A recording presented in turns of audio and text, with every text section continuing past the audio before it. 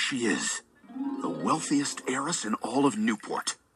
The holy grail for guys like us. Who is she?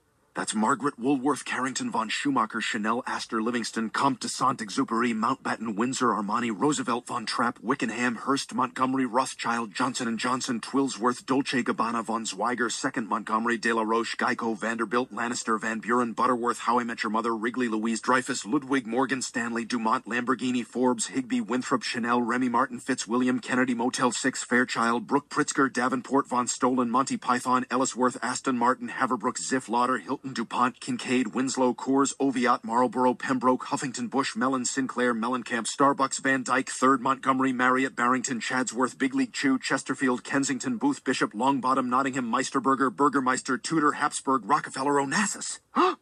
My God! You mean the heir to the Woolworth Carrington von Schumacher Chanel Astor Livingston Comte de Saint-Exupéry Mountbatten Windsor Armani Roosevelt von Trapp Wickenham Hearst Montgomery Rothschild Johnson & Johnson Twillsworth Dolce Gabbana von Zweig Second Montgomery De La Roche Geico Vanderbilt Lannister Van Buren Butterworth How I Met Your Mother Wrigley Louise Dreyfus Ludwig Morgan Stanley Dumont Lamborghini Forbes Higby Winthrop Chanel Remy Martin Fitzwilliam Kennedy Motel 6 Fairchild Brooke Pritzker Davenport Von Stolen Monty Python Ellisworth Aston Martin Haverbrook Ziff Lauder Hilton DuPont Kincaid Winslow Coors Oviatt Marlboro Pembroke Huffington Bush Mellon Sinclair Mellencamp Starbucks Van Dyke Third Montgomery Marriott Barrington Chadsworth Big League Chew Chesterfield Kensington Booth Bishop Longbottom Nottingham Meisterburger Burgermeister Tudor Habsburg Rockefeller Onassis Fortune? Exactly. She goes by Pip. Pip? Pip. I've been trying to schmooze her for months. The only catch is her 95-year-old husband is still hanging on by a thread.